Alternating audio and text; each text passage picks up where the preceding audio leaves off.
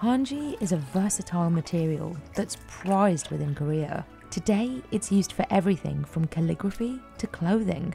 Kang Kupsuk has been making Hanji for 45 years. The fibers he's washing were once the bark of a paper mulberry tree. After boiling, bleaching, and painstakingly cleaning each fiber, it's time to head inside. Kang uses this machine to transform the tough fibers into a mushy pulp.